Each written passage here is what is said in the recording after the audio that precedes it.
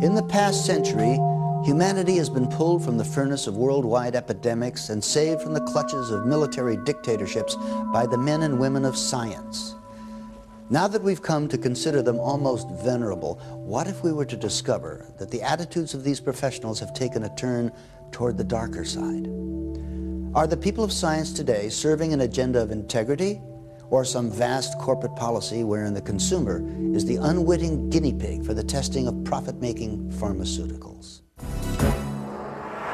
Because if there's anywhere that science could be more corrupt, it would be within the company itself, because there, those scientists are really profit motivated. Despite these consequences, the lure of short-term gain through fudged research is undeniable, and once indulged, becomes science fraud. Although incidents of science fraud have increased in recent years, this is not a new problem. Some of the biggest names in history have pulled off some of the biggest scams.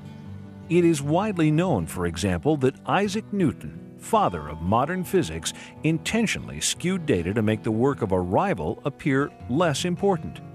Since his competitor's philosophy clashed with his own theory of universal gravitation, Newton improved some of his calculations on the velocity of sound and precision of the equinoxes to overshadow and malign the work of his challenger. The 19th century monk Abbe Gregor Mendel founded modern gene theory through the breeding and crossbreeding of pea plants. His results were so suspiciously perfect, however, that they prompted a later investigation which revealed that Mendel had tailored his data to help justify his theories.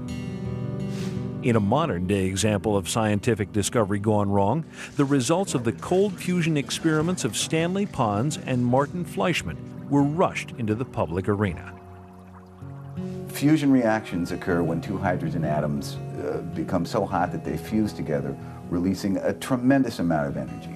Because current technology demands that more energy has to be put into a reaction than comes out, it hasn't been economically viable. However, Stanley Pons of the University of Utah and Martin Fleischmann of the University of Southampton claimed that they could create a fusion reaction at room temperature and make fusion energy a reality, with the potential of making uncounted billions of energy dollars. When a colleague working at a nearby university threatens to undermine Pons and Fleischmann's claim to their cold fusion discovery by going public with proprietary information, the two respected chemists are compelled by peers and legal advisors to bypass scientific convention and the accepted practices of the peer review system. There's a hypothesis, an idea. The idea is tested in the laboratory. It's written up in a journal. It undergoes peer review, which means people, experts in the field, look at that information. They test its validity. They ask questions about its validity. Then it's published in the journal. Then, of course, the scientific community reads it. Then the scientific community tries to test, can they repeat this experiment? And then, after that kind of scrutiny, it goes out into the public domain. Others in the field are eager to reproduce the work of Pons and Fleischmann. The public benefits of such a discovery would be economically and environmentally revolutionary.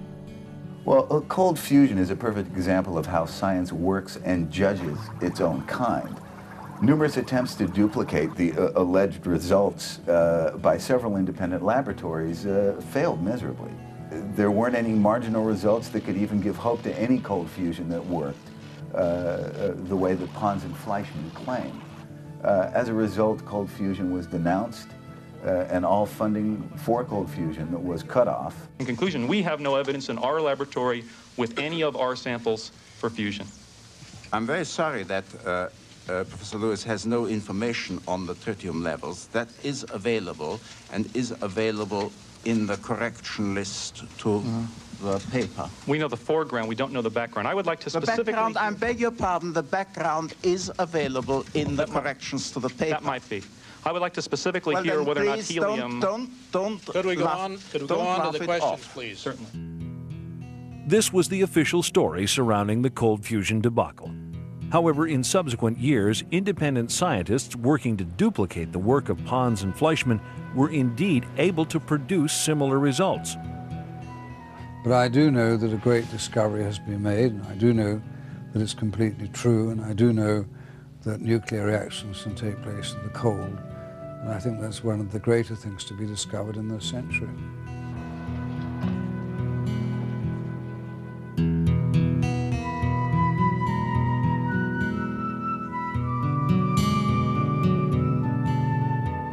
Once Pons and Fleischmann made the choice to take their claim public prior to publication in an accepted scientific journal, they were sitting ducks for the scientific establishment and the guardians of the peer review system. It was just a very unfortunate, partly it was a very unfortunate time to make such an announcement for various political reasons, really. The situation in the United States, the situation with regard to the program in hot fusion. That was against it, but also, of course, was the fact that we were not ready to make such an announcement. Journal publication is considered a necessary first step in establishing scientific merit and legitimacy. Data should be published in the most reputable of scientific journals. It should not be published first in the newspapers or other media. It should not be, quite frankly, disseminated through the popular media until, in fact, the information can be replicated.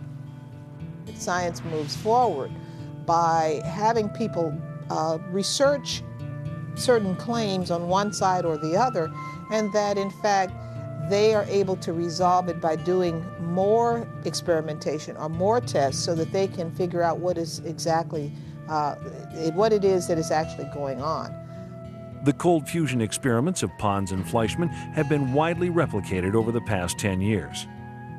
It was absolutely clear in 1991 that there was a staggering excess heat source in water that would lead to, ultimately, technologies that would change the world forever.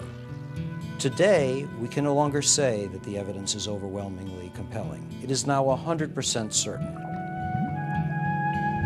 The scientific establishment, in continuing to uphold the claim that the two respected chemists handed the world a gold brick, has now itself come under scrutiny, believed by many to be conspiring to suppress the confirmed results of the monumental breakthrough that is cold fusion. If this is so, then the scientific establishment is perpetrating a fraud of its own. But why? Why relegate a discovery that could result in pollution-free, unlimited energy to oblivion? The work of both Pons and Fleischmann were considered bogus, and thus no further funding, and their careers destroyed. They left their respective universities and shamed by the scientific community. With Pons and Fleischmann and cold fusion rubbed out, hot fusion or nuclear energy research could continue as the grant funding conduit of choice. With money as the primary motivating factor, it is clear that the knife of science fraud can and does cut both ways. The rigidity of the peer review, or as some would call it, the sneer review system, boldly dismissed the work of two highly respected and accomplished professionals, doing so despite mounting favorable data supporting their claims. When the Wright brothers first flew in 1903, no papers covered it at all, because everybody was convinced, certainly the American press, that heavier-than-air flight was totally impossible. All the top scientists said this is nonsense. It wasn't for about 5 years that eventually they realized, my goodness, this is real. Heavier-than-air flight is possible. And I think a similar thing is going to happen with so-called cold fusion, although it's seldom cold and often isn't fusion at all. The rush to announce results, to publish work, and establish ownership comes as a result of massive competition. In the case of cold fusion, the fraud perpetrated against Pons and Fleischmann by the scientific community has cost the people